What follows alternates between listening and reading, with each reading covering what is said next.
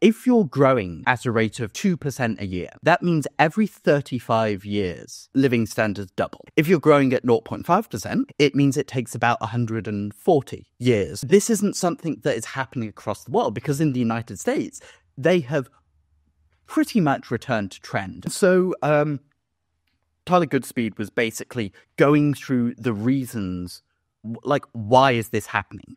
He outlined some of the issues that we've been talking about. He has our, sclerotic planning system. He mentioned energy. He mentioned, a range of standard things, certain like very high marginal tax rates.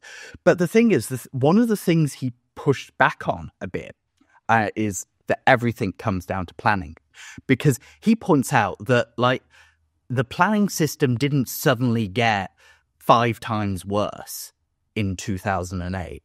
It did, that had existed for decades and decades. Now, the Greenbelt had expanded, but that wasn't something new in 2008. So what he was trying to do was, okay, what is new since 2008? And the main thing he focused on is credit. So credit for non-financial businesses particularly. So, one of the causes, or the causes that people sort of ascribed to the financial crisis in 2008, was banks taking too much risk, lending out too much money that they shouldn't have.